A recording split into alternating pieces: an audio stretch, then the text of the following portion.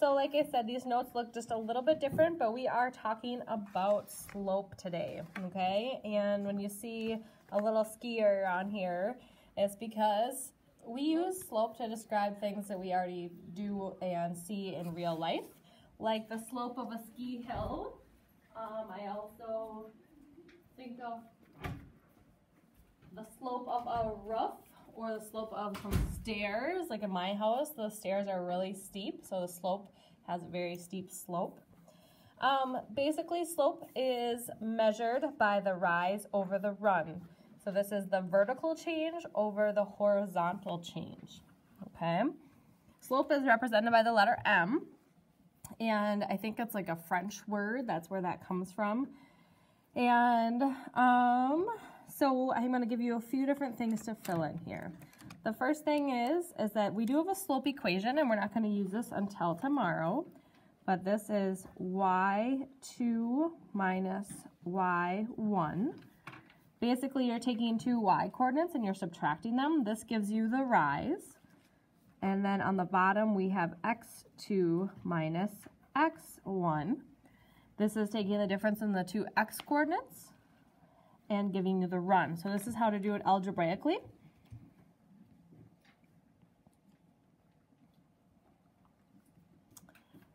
Slope represents the rate of change. Slope should be written as a fraction in simplest form. Okay. And let's see what else. The slope of a line can be determined from a table by counting units on a coordinate plane, or by, I don't know why this last one, the slope formula. By counting units on a coordinate plane, or I'm going to say subtracting coordinates. Okay, so today we're going to focus on finding coordinates or the slope from a graph. Okay, so basically what you're going to do is you are going to kind of form a triangle between 2 points. So I'm going to do that really quick. I like to go from the left to the right.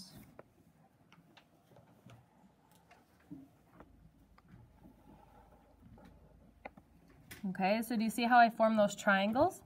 So basically you're giving yourself directions how to get from one point to the other, and you have to pay attention to the direction that you go.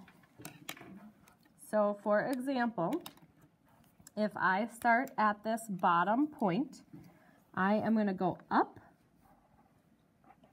and I have to count how many units I'm going up. So I went up 1, 2, 3 units. So up is a positive movement. I went up 3 units. And then to get to the point, I would go over 2 units. So that's also a positive 2. If I were to write the slope of those two, it would be expressed as 3 over 2. You do the rise over the run.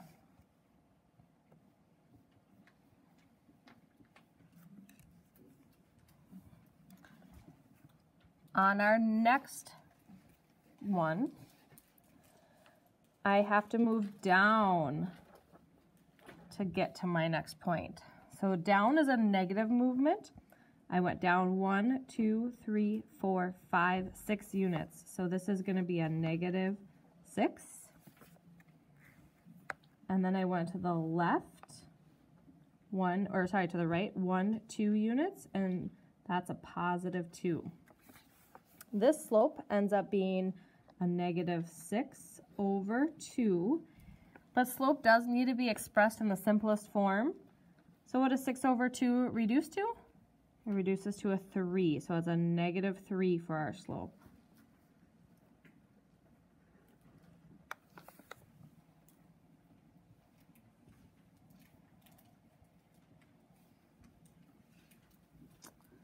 Okay, our next one, to get from this point to this point, I went up 2 units, so it's a positive 2.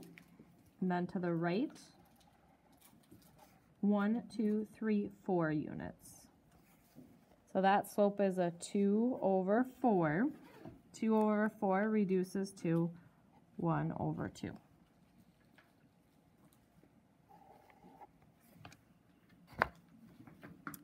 Couple things to take away from this. Positive slopes are going up. Negative slopes are going down from left to right. And I kind of think of this like reading, and I'm always going to work left to right. Okay. Do you have a question? You kind of answered it. Like, which dot do you know where to start on? I like to always start from the left. There's no set rule. Technically, I could have made lines going the other way, but you avoid more negatives if you always start left to right. If I would have started, let's say if I started on this dot, I would have went down 3, which would be a -3, and then I would have went left 2, which would be a -2.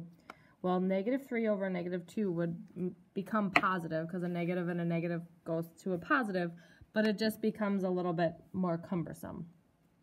So technically, that you could go the other direction as well. The big thing is that you always have to move up and down before left and right. So it's always rise over run. Okay, a couple other little things here. The slope of a horizontal line, so a flat line like this, would be 0. The slope of a vertical line, straight up and down, is undefined. And maybe you guys want to draw a couple little lines here to remind yourself what vertical and horizontal looks like. Oh, sorry there.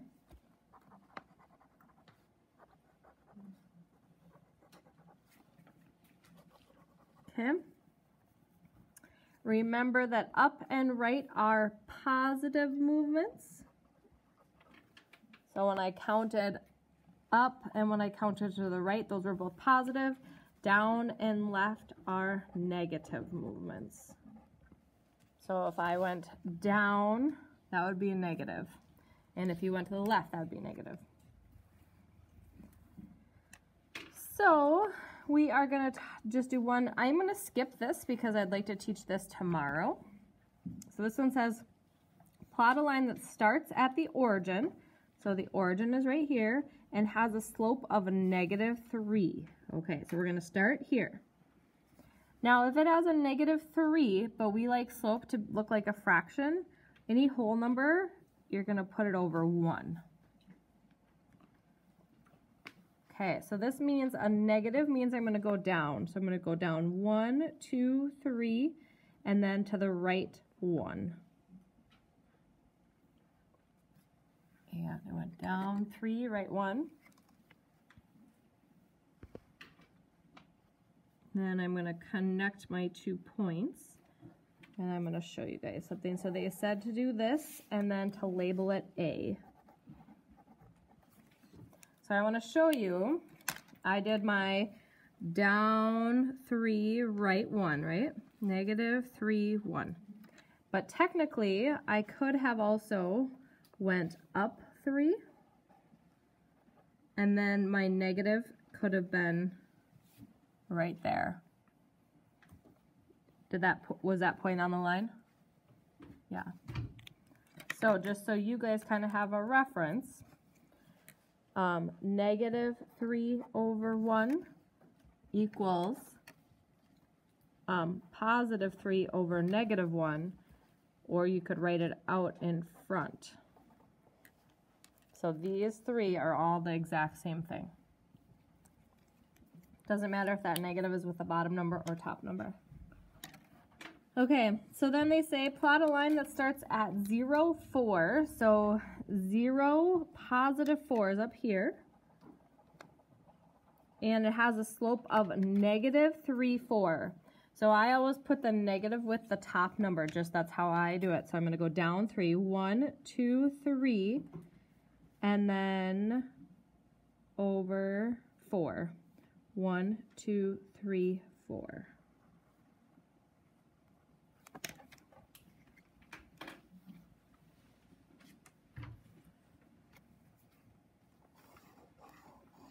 And then this line is B.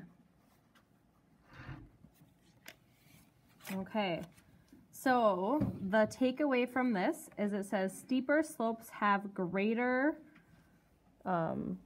numbers.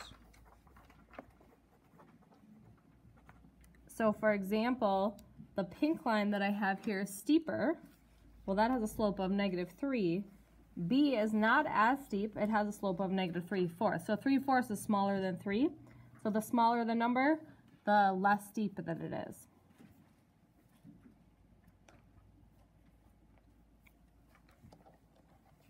Okay.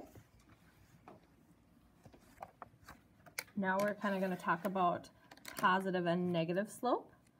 So it says graph 4 different lines, all with different negative slopes. Show each slope and compare the steepness. So like I said, we're going to do this together. I'm going to graph 4 lines. So we'll do a really steep one to start. We're going to make them all negative. So this one has a slope of down 1, 2, 3, 4, 5 units and over 1. So -5 over 1 is the slope of this line. -5 over 1.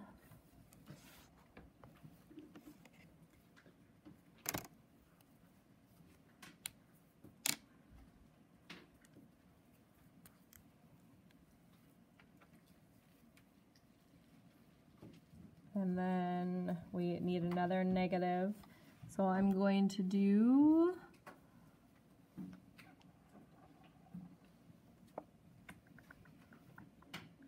down.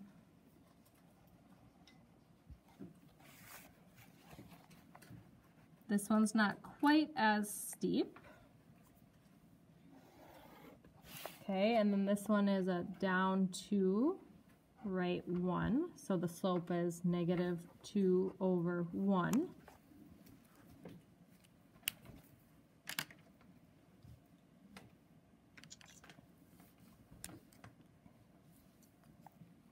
And then let's do down 3 over 2. It went down 3 over 2. Down 3 over 2.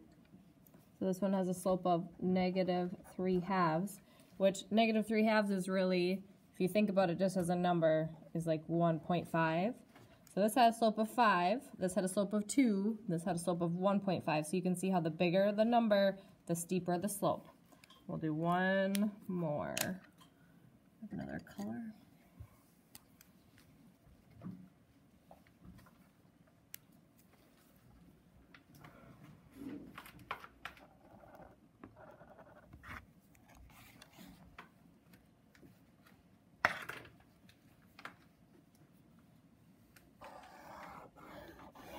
This one has a slope of 1 over 1, so it's kind of light. So you can tell that it's the flattest line. Okay, they all have negative slopes. This one I went down 1, right 1, down 1, right 1.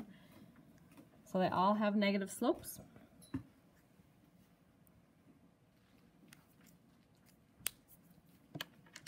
Okay. So it says slopes will be represented with fractions with a greater, or it says steep slopes with a greater, and they call absolute value. And the reason why we use this term is because if I said, well, which number was bigger, you would say, oh, well, -1 is bigger than -5. Yes, that's true, but the absolute value makes everything positive, and so we can say the bigger the negative, the steeper the slope. So they just kind of use that to phrase it. Okay, our last little part here, it says sketch an example of each. And so we are going to sketch a positive slope. So positive slope would go up from left to right. Negative slopes go down from left to right. 0 slopes are a straight horizontal line. When I think of 0 slopes, I think of like, okay, you're skiing here. Well, if you're skiing on a flat line, are you going very fast? You'd be like, oh, the slope is 0, okay? And then this one, undefined, is a straight vertical. And I'm gonna pretend that you're a skier and you're at the top of a steep triple diamond hill. You would say that it's so scary that it's undefined. You can't even define how scary it is, okay? So that's what you're gonna think about. You're gonna think of our little skiers here. Okay, then the last little part, we are just gonna practice ordering from steepest to least steep. So the steepest is the biggest number. The least steep is the smallest number. And I know I wrote that really small in there. So if you have 1/3, and I'm gonna rate these over, 1/3, 3, 3/2, and 3/4. Which one is the biggest number? 3. Okay, then what comes next? What does 3/2 look like? Think of it as a mixed number. This is actually like 1.5, right? So that would come next. Then what? Who's bigger, 3/4 or 1/3? 3/4. Good work.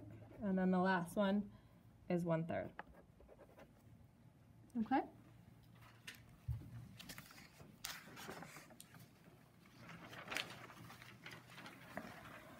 Okay, so you have 2 worksheets. The only thing that I want to talk to you about is that I provided dots on all of these for you to find the slope of. But if you were given a graph that did not have these dots, like let's look at number 5. This one doesn't need to know the slope, but when you're trying to find those points, you're looking for that perfect spot that it intersects the coordinate grid, okay? So if you look there, notice that this line intersects perfectly right there. I would say that it intersects perfectly right here and right here. So if they did not provide those points for you, that's what you would do, is you would find those perfect intersections. If you look at these, the perfect intersections was here, but if you follow this line up, it doesn't cross perfectly again until this point. That's why those dots are there. That was just one other little thing that tends to confuse students, because I give you some with the points on, and then all of a sudden if I take those away, that seems to get tricky.